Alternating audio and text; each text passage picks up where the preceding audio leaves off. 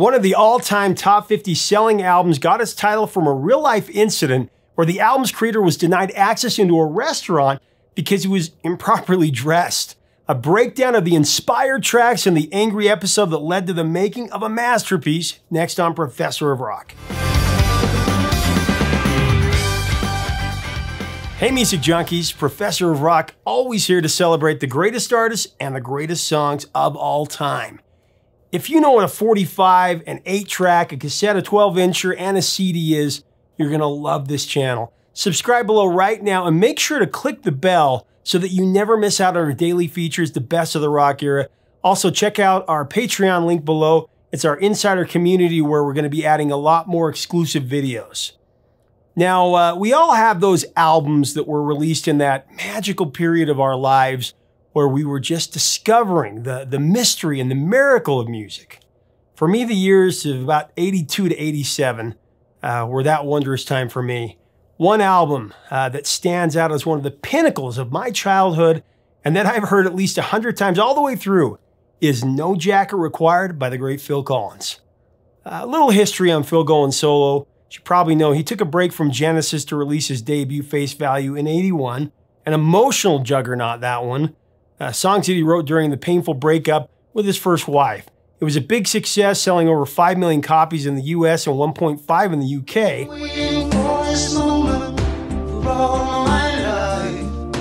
Then he released Hello, I Must Be Going in '82, another multi-platinum affair which contained his first top 10 hit, You Can't Hurry Love. Then he was nominated after that for a slew of awards for his heart-wrenching ballad Against All Odds from the movie of the same name. He was nominated for an Oscar and a Golden Globe for Best Original Song. He lost both of those, but he did win a Grammy for Best Male Pop Vocal Performance.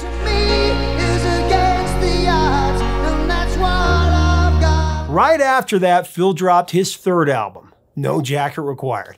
It would blast him into the stratosphere, putting the likes of Madonna and Michael Jackson, Prince, and many more on notice. Phil was at the top of the charts for a long time. The album debuted at #1 in the UK, and it would later spend 7 weeks at #1 on the Billboard Top 200, selling 12 million copies in America alone, making No Jacket Required one of the top 50 selling albums of all time. Phil Collins chose the title No Jacket Required after a real-life incident at the Pump Room restaurant in Chicago. He'd entered the restaurant with former Led Zeppelin vocalist Robert Plant, and the maitre d' would not let Phil into the dining area because he didn't meet the dress code. In fact, Phil was actually wearing a jacket, but apparently the jacket wasn't good enough. Now, they did let Robert Plant in, even though they were similarly dressed, but Phil was on the outside looking in. Phil was understandably more than a little miffed, and he was certainly a little bit embarrassed. And after a heated exchange, Phil left the restaurant and seething with anger, and that was that. Interestingly enough, in an interview with Playboy magazine, Phil said that he was never so mad in his life. The management of the restaurant apparently became aware of the episode, and they later sent Phil a complimentary sports coat and an apology letter stating that he could come into the restaurant whenever he wanted, wearing whatever he wanted. Although the title was spawned from an unfortunate happening, No Jacket Required is just a rapturous, momentous ovation. It's an album that is just filled with artistic vision, superior musicianship, and melodic exuberance. Let's dig into the songs that made this album, No Jacket Required, such an amazing, life-changing record. Now, as we go into this album breakdown, I do want to thank our sponsor, Zenni Eyewear, the glasses that I rock every day here on Professor of Rock. When you design your custom frames at Zenni.com, you can actually add blocks to them, like I have on all of mine. Now, blocks by Zenni, they protect your eyes from harmful UV and blue light that we all come into contact with every day. Go to Zenni.com and you can get yours, and you can actually do a try-on and see how you look before you buy. Now, the first cut on the album is Sussudio. It was the first single from No Jacket Required in the UK, rising all the way to #12. and it was the second single in the US that shot all the way to #1 on the Billboard Hot 100.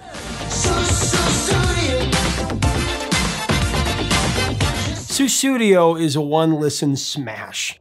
As a 9-year-old, I instantly loved it, but I'm sure you're like me and millions of others who, when they first heard the song, they were wondering, what the heck is Sussudio? Phil Collins shared that the improvised lyric, it was improvised, he was just playing around with the drum machine, and the lyric Sussudio came out of his mouth for no apparent reason.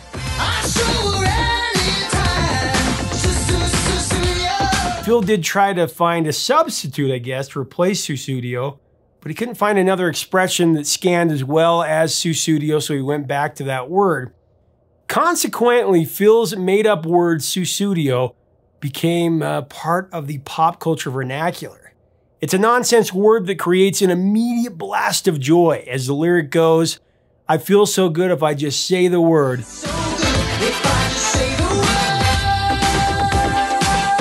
The music and the feeling of the song was actually inspired by Prince's hit in 1999. The synthesizer rhythm, synth bass arrangement, sound design, and programming for Sussudio was actually executed by David Frank of the R&B synth pop duo The System, who had 7 top 40 hits on the R&B charts in the 80s and a #4 crossover hit with Don't Disturb This Groove in '87, one of my favorites from that time.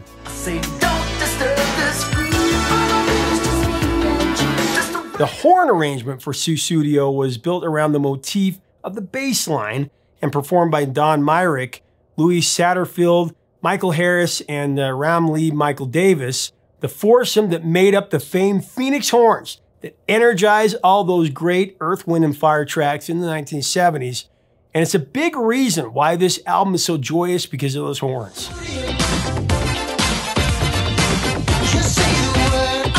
Phil keeps the tempo hot on side 1 with the second track called Only You Know and I Know.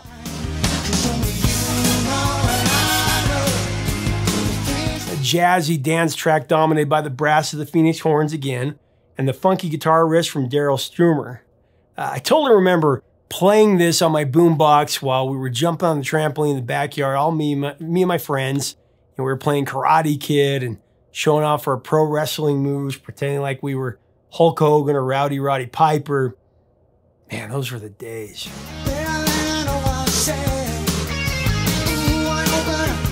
Track 3 on side 1 is Long, Long Way to Go, a haunting pontification and the most political song that Phil wrote at that point and included for No Jacket Required.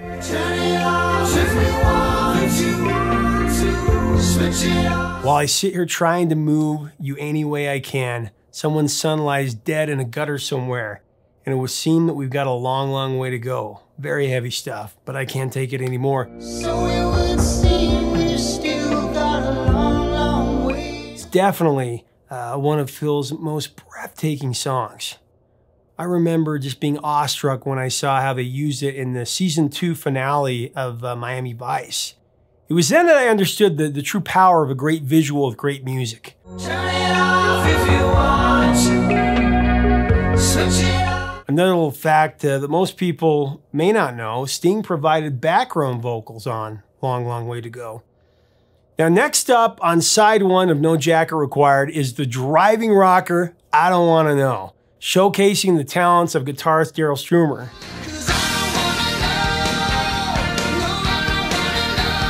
This is one of several tracks from the record that I think could have been top 10 singles. I mean, it's got such a powerful chorus with Phil's signature punch-in-the-face knockout vocal. He's such an underrated singer.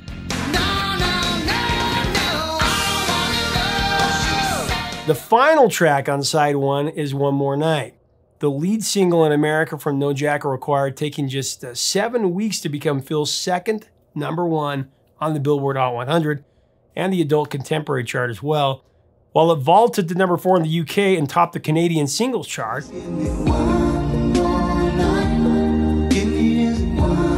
It remained #1 in the Billboard Hot 100 for 2 weeks before making way for the superstar-laden collaboration of We Are the World.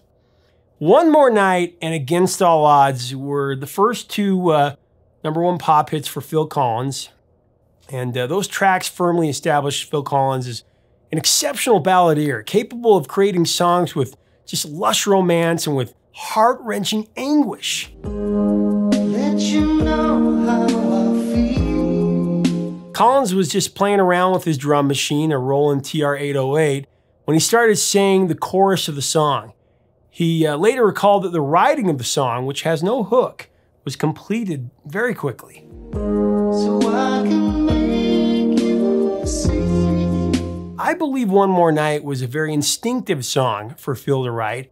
No wonder that he just rolled with the flow.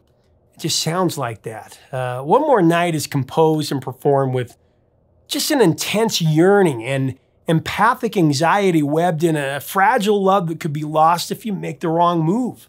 I mean, we can all relate to the nervousness that you experience in a young relationship when you have strong feelings for someone and you struggle with how to find that balance between letting them know how you feel and not blowing it by appearing desperate. Phil nailed that angst in verse 2 when he says, "I've been sitting here so long, wasting time, just staring at the phone. And I was wondering, should I call you? Then I thought, maybe you're not alone." Maybe you're not alone. I definitely identify with the burning desire heard in the chorus. Please give me one more night. Give me just one more night. One more night, because I can't wait forever. Even though with Phil's heart-wrenching and just pleading vocal, you feel like he will wait forever, really. Especially in the way that he flows into that beautiful bridge. Like a river to the sea, I will always be with you. And if you sail away, I will follow you. And if you sail away, I will follow you. Legendary producer Arif Mardin composed a string arrangement for One More Night, and the great Don Myrick does the honors for the amorous saxophone solo that highlights the outro.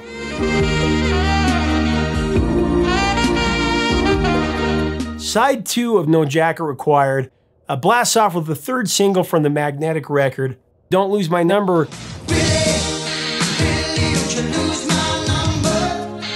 It's like a cousin to Steely Dan's Ricky Don't Lose That Number. Lose that number. It's the only one you want. It's a story of a friend named Billy who was on the run from a crime he didn't commit. Nobody knew where to find him. No evidence was found. "I'm never coming back." They heard him cry, and I believe him. I love that. They heard him cry, and I believe him. The narrator can't find him either, but he is hoping that Billy kept his number and will contact him so he can help his friend. Collins revealed that Don't Lose My Number was purely based around improvisation, and that Billy is a fictitious character. Phil actually began to write this track back in 1980 when he was developing songs for Face Value. He claims that the lyrics were completely improvised, and the song has no real meaning to speak of. Daryl Sturmer and Leland Sklar, these guys really shine on Don't Lose My Number. They just drive the song's palpitating beat. As a kid, I used to rewind this part and re-listen to it over and over again.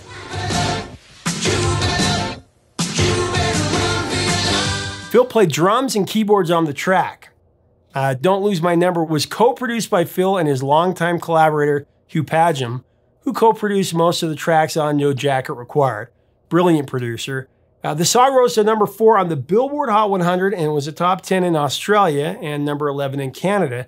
Curiously, Don't Lose My Number was not put out as a single in the UK. Don't really get that one. Now, the second track on side 2 of No Jacket Required is Who Said I Would. This song is it's about a guy who's in love with a woman that is only using him for what she needs and then leaves him. She fills me full of lovin', well, then she sets me free.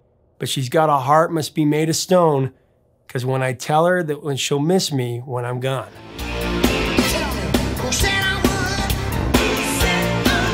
Who Said I Would is it's another up-tempo track led by the magic of the Phoenix Horns, including a sax solo by Don Myrick. It also features a percussive kalimba keyboard layer played by Phil himself, another sound that Earth, Wind & Fire, of course, brought to popular music. Now, track number 3 on side 2 is Doesn't Anybody Stay Together.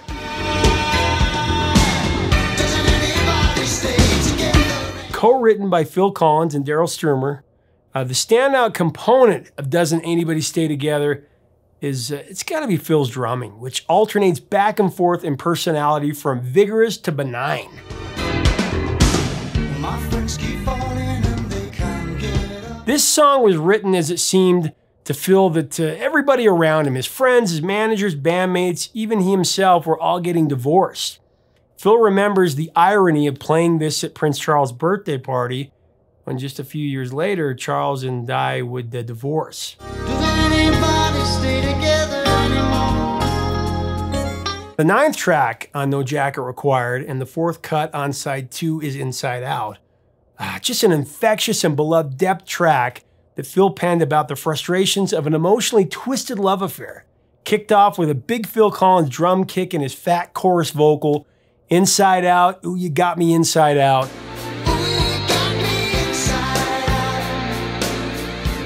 This one definitely should have been a single. It's maybe my personal favorite from the album overall. You can definitely feel an intense bitterness and a hostile and frustration from Phil Collins' inspired vocal. And then he turns right around with a lovely soulful vocal in the bridge.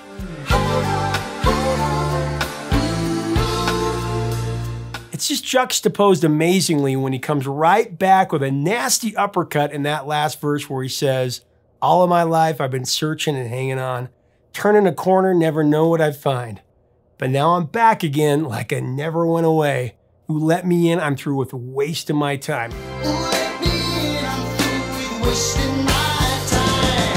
No Jacket Required was such an immensely popular album.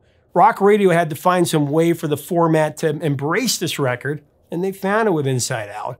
The track's bold production and Sternberg's tasty guitar solo just gave this song a rock bluster. It stacked up well against the top AOR songs of that day by ZZ Top, Foreigner, Dire Straits, and even Bruce Springsteen.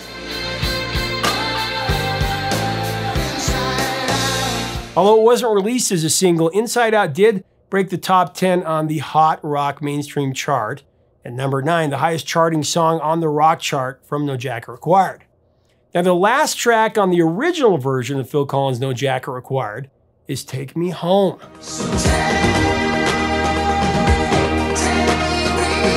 It's one of his best solo offerings to me.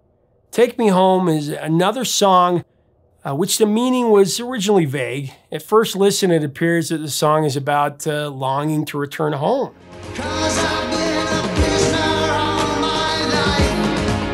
I guess that's not true. Phil Collins has stated that the lyrics refer to a patient in a mental institution and that the song is very much based on the 1962 Ken Kesey novel One Flew Over the Cuckoo's Nest. The novel, of course, later adapted to a stirring film of the same name, 1975, starring Jack Nicholson. I myself don't hear it, but to each their own. Take Me Home is a star-studded recording that boasts the talents of Peter Gabriel, Helen Terry, and Sting, who all provide backing vocals.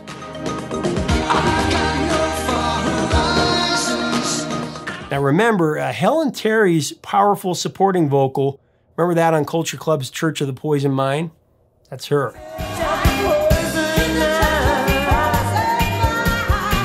Take Me Home reached number 19 in the UK, number 7 on the Billboard Hot 100, and number 2 on the Adult Contemporary chart. Collins enlisted the coveted session player Leland Sklar, whose bass licks set the vital foundation for the song's unconventional melodic structure, along with Chester Thompson's punctuating beats from various Roland drum machines. Now, in 2003, the group Bone Thugs and Harmony heavily sampled the song in their single titled Home. Bone Thugs and Harmony contacted Phil personally. They asked him permission to sample Take Me Home, and they invited him to actually appear in the music video for the song. Now, I guess at first Phil declined, mainly because the hip-hop group is in America and Phil was in Geneva. But the band really wanted Phil to give his blessing to the song. They wanted him to be involved in the project, so they flew to Geneva.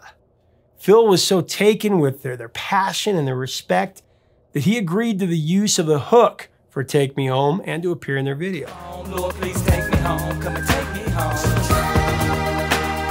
Home by Bone Thugs and Harmony actually equaled the peak position of Take Me Home in the UK. It climbed all the way to number 19. In the TV series Mr. Robot, The song had prime placement in an episode where the lead character had suffered from blackouts. Because I don't remember refrain from Take Me Home, it's just perfect for the theme of that episode.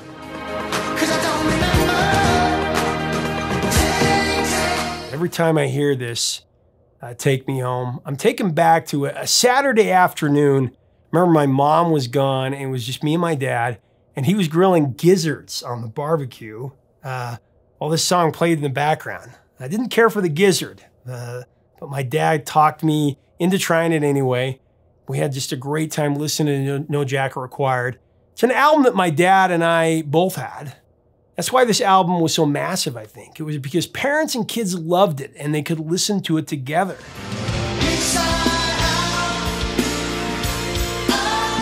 In the CD version of No Jacket Required, the track We Said Hello Goodbye was added as the final song. Originally, it was the B-side to Take Me Home and Don't Lose My Number, and a different version appeared on the soundtrack to the movie Playing for Keeps.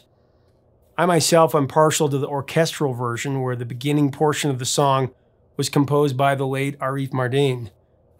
Collins has shared that the song is unfairly classed as a second-class citizen, offering that the song would have been looked at differently if it were added to the album. And we packed our bags and left, feeling sad. Funny enough, this is one of my favorite tracks of Phil's rich repertoire, whether solo or with Genesis.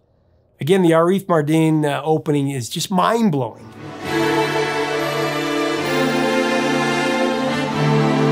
And Phil's interpretation of the lyrics is just exceptional. The song is about change. It's always difficult, very uncomfortable, but it gets better as you assimilate. I remember listening to this song the night before I left home for good after graduating from high school, knowing that I was saying goodbye to a period of my life that I would never experience again physically.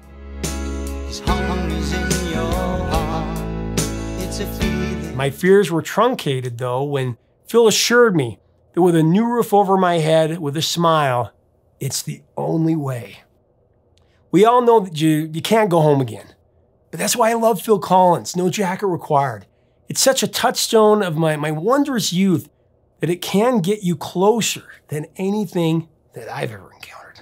Gave you a smile, it's the only way. Leave us a comment about this beautiful, catchy album of wonderment.